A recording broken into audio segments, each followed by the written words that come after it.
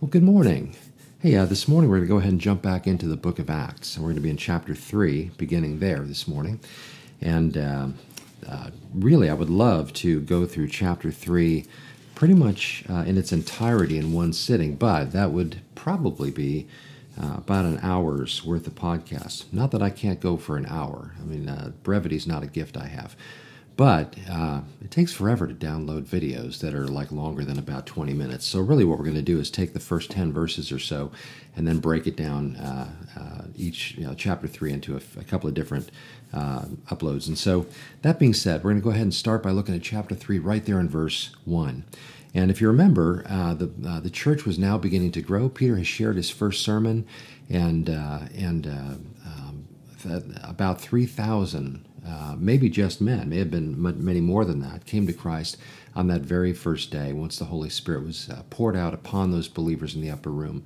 They came out speaking in tongues and glorifying God in these languages, and that got the people's attention and gave Peter the opportunity to share what became the first sermon, really, in the church age. And so a tremendous response as the Holy Spirit convicted and cut to the hearts those who had heard, and they ultimately came to repent and believe. And so that being said, now the church is growing. They're centering around the apostles' teaching and fellowship, breaking bread and prayers, and gladness and simplicity of heart, going from house to house.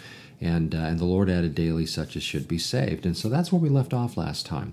And so now the church, some debate whether the church is born here or in Acts chapter 9 after Paul comes to Christ and begins his ministry. Not my intention to really pick at that too much. There's some merit to both arguments. But I like to sort of encompass this in basically the church age, because now we begin to see New Testament believers, those filled with the Holy Spirit, now going forth and growing in their faith and propagating their faith.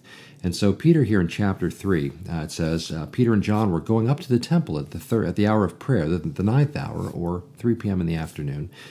And a man lame from birth was carried, whom they laid daily at the gate of the temple that is called the Beautiful Gate, and to ask alms of those entering the temple. Now, the Beautiful Gate is, the location of the Beautiful Gate is the subject of some discussion. Because of the description of where it is, it's right around, as we'll see, Solomon's porticos, or Solomon's porch. It likely is the east gate of the temple, or if you're familiar with how the temple is laid out, it is laid out so the main gate of entrance is on the east. So if you're looking at a view of the temple and you see the east gate, that means, or the Beautiful Gate, or sometimes called the Golden Gate, but it is on the eastern wall of the temple. And it is through there that you would enter, and you would be able to go straight into the temple from there. And a number of events take place in that area, but what we see here is that this is the location where this takes place. Now, what's unclear is if this is taking place right there at the eastern gate, or if it's taking place a little bit further in, right before the entrance to the temple proper, in that, which is known as the Nicanor Gate. And so we're not sure where this took place. There are some Jewish regulations that might prohibit him from being inside the temple area at this point, being a man lame from birth. And so it's likely that he is begging for alms here at the very outer gate, the eastern gate. Now, what's significant about the eastern gate, if this is where this is taking place, again, there's some dispute about where this may actually be happening, but it seems pretty clear that this is the location, the eastern gate. The eastern gate is also the gate that Christ entered into en route ultimately, or I should say exited out of in that, and en route to going to the cross. It's also the place where he will return and enter into, and the Muslims, being aware of this, have actually sealed up the eastern gate. It's concreted shut, as if that will stop him. But it's basically an affront to the idea of Christ returning in that area. And so the eastern gate is a significant place. And so just to give a sense of geography where this is taking place, or where it's likely taking place. And so he's asking alms to those entering the temple. And seeing Peter and John about to go into the temple, he asked to receive alms. And Peter, alms being like offerings, monetary offerings in that. And Peter directed his gaze at him, as did John, and said, "Look at us." And he fixed his attention on them, expecting to receive something from them. But Peter said, "I have no silver and gold, but what I do have, I give to you. "In the name of Jesus Christ of Nazareth, rise up and walk." And he took him by the right hand and raised him up, and immediately his feet and ankles were made strong. And leaping up, he stood and began to walk, and entered the temple with them, walking and leaping and praising God. And all the people saw him walking and praising God, and recognized him as the one who sat at the beautiful gate of the temple, asking for alms. And they were filled with wonder and amazement at what had happened to him. Wow, right? Here's a guy who's lame from birth. He's unable to do the very thing that he now begins doing. He can't walk, much less leap and dance. And so he's someone who has to be carried into this area, and it's done so for him every day so that he might beg. And people begging in the temple area were not uncommon. It was not an uncommon sight. We saw this happening during the Gospels as well. But here now, Peter and John are walking through the area in the temple in the hour of prayer, likely just being available to what God may want to do. It turns out that because much of the church, well, at this point, pretty much all of the church were Jewish, ethnically, Messianic Jews at this point. Their congregating times when they would gather I should say maybe a better way to put it is when you would want to gather as believers in the area, sometimes you'd gather in the temple area. I mean, they met from house to house, but it was not uncommon for Paul, for Peter and John here we see, to go into the temple area, both as believers and maybe to congregate with other believers who were sort of now new in their faith, but they were still in the habit of going to the temple. But even more so, those who were Jewish and were not believers in Messiah, in Yeshua HaMashiach, that Jesus the Messiah, and they would go there to engage. We see this, again, extremely regular practice of Paul, where every time he'd go to town, practically, he would first go to the synagogue and begin to reason with the Jews that Jesus was the Christ. Well, we see that sort of prototypically here with Peter and John. The church has just now been born, and they're now going into the area, and they're very likely going there in order to, because they would as just their general practice, but also to be available to the Lord. I'm not reading too much into that, but it does appear that as soon as they get in there, there's an opportunity, and they take it. And it's kind of remarkable, the opportunity they take, because, it's one thing to go and to try and preach Jesus in an area and hope to see God work. It's another thing to see a guy who's been lame from birth, who they likely recognized as having been there many, many times, Peter and John, that is. And Peter tells the guy to get up. Now think about that for a minute. Put yourself in his sandals. How ready would you be to tell somebody who is crippled from birth to get up, rise, and walk? That is remarkable. And there is the faith of the man who is trusting as they tell him to, that in the name of Jesus Christ of Nazareth, this man no doubt had heard of Jesus, had maybe even hoped that Jesus might heal him at some point. But here is Peter and John come there, and they, in the name of Jesus, tell him to get up and walk. And the man had to believe that he was going to be able to in order to even try. But before we can get to that, think about the faith of Peter and John, right? It's one thing to preach and hope to see God work and to bring results through the Holy Spirit, taking that word and implanting it in the hearts of the listeners. It's another thing to be bold enough to invite a crippled man to get up and walk. That was a big deal. It definitely, Peter in that moment was no doubt prodded by the Holy Spirit to step out and to say this to the man. And the man got up, and he not only walked, but he leapt up. He got up, and as soon as he realized he had the strength in his legs again, or the parts of his body that had been lame, he gets up and he begins to just jump up and down and just, in just absolute joy, just praising God for what just happened to him. And the people begin to gather around because they've seen this, and they're amazed and wondering at what's going on now in their midst. And so something I'd like to park on for just a moment. When we see miracles in the New Testament, when we see the apostles, Peter, John here, Paul later, Peter elsewhere throughout, this is something that Jesus had told them that they would have the authority to do. He sent them on a missionary trip earlier, I should say, during his own ministry with them and leading them. He sent them on a missionary journey to go and to heal and to bring the gospel of the kingdom and to cast out demons and all of these different things. And they came back with a report of being able to do those very things. Well, now Jesus wasn't walking with them in the same way anymore. Again, he would never leave nor forsake them. He's with them always. Even in this moment, though they can't see him, he's with his church. He's with his believers. He's with his followers.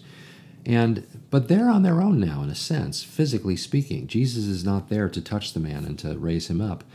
And so instead, Peter and John now, in the name of Jesus, they command him to get up and walk. And the response to that was understandable. But know this, that we're going to get to it next time more fully as Peter begins now to preach based on this miracle. But it's in the name of Jesus that he heals.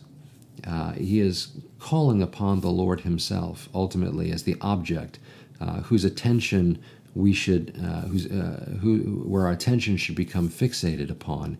And it's in his name, and really for his glory, that this miracle happens. And this is what I wanted to speak to you for just a moment, because when it comes to miracles, there are a lot of angles that we could speak to this about. First and foremost, the question, do miracles happen today? Something like this, could it happen today?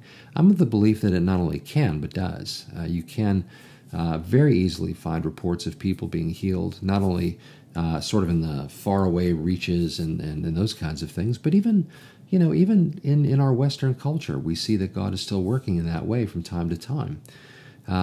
As to why it maybe doesn't happen more or it happen less, I don't really know the answer to that per se. People can speculate and throw their hats in on that. But the fact is, God does still do that. He does still bring healing. So that question to me is not a question. I think that God still certainly can, but not only can, but does.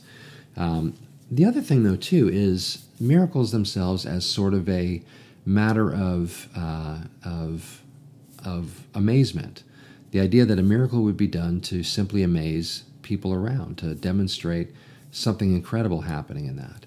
We see later on in the book of Acts, we'll come to it, where people actually want to buy the gift that Peter has and stuff, and Peter rebukes him in that because he wants to be able to have the power of God working through him in that way. We should not, on the one hand, we are amazed at miracles. When something happens where somebody's healed, where sickness is healed, or someone's on the brink of death and God brings them back, or maybe someone even has died and they're brought back. Something very dramatic that naturally has an impact on us. But it's important to recognize that miracles in the New Testament are not intended to just simply be a wow thing for in and of themselves. They have a purpose. They have a purpose in the purposes of God, and that is to be in connection with the gospel. Remember, here at the very outset, it's in the name of Jesus, which means that who Jesus is, we think about what he's done, his being God, all of these different things are in that name, Jesus, right? And later on, after the miracle happens, Peter will then immediately begin to preach the gospel. He'll begin to preach about Jesus. In other words, the miracle was not the end in itself. The miracle, as incredible as it was really just a way to open a door for the possibility of an even greater miracle. And if we really think about it, as incredible as any miracle could be, there is no miracle more important than the miracle of a changed heart, of a person whose heart was dead in sin, and that heart being replaced with a heart that beats for Jesus, and is suddenly now someone is born again. That is the greatest miracle of all. It may not be the most sensational looking from what we see, but think about the time when Jesus healed the man who also was lame. He was a quadriplegic. He was not able to move himself around. And this these four guys lowered this guy down in front of Jesus inside of a house, and Jesus takes the opportunity to use it as a teaching lesson to demonstrate who he is. He asks the Pharisees who are there in the crowd, who are there looking for a chance to trip him up. He says, what's easier to say, your sins are forgiven you, or rise up, take up your bed and walk? And of course, the answer to that, the easier thing for people like you and I to say, normal people, would be, your sins are forgiven you. Why? Because there's no evidence required, right? I could say that to you, and miracle, okay, but there's no real verification of it. We just, you'd have to take my word for it or not, right? But if you say, rise, take up your bed and walk, to a man who can't rise, take up his bed and walk, well, if that doesn't happen, you've just sort of invalidated yourself. You've even maybe made a fool of yourself. Well, so Jesus in that instance says, well, just so you know that the Son of Man has the power to forgive sins, I say to you, saying to the man who's lame on the stretcher, essentially, rise, take up your bed, and walk. And so he does. And the point of that was that Jesus was, well, first he said, your sins are forgiven you. And of course, they're aghast at this because only God can forgive sins. And that, of course, is the point. And then he says, rise, take up your bed, and walk. In other words, he did the physical miracle so that everybody around would recognize he could do the greater miracle, and that was of forgiving sin. And so when someone is saved, that's a far greater miracle than any physical healing could ever be. But at the same time, the physical miracles accompany the gospel message so that entrance might be given for the gospel so that people might be saved and the greater miracle take place.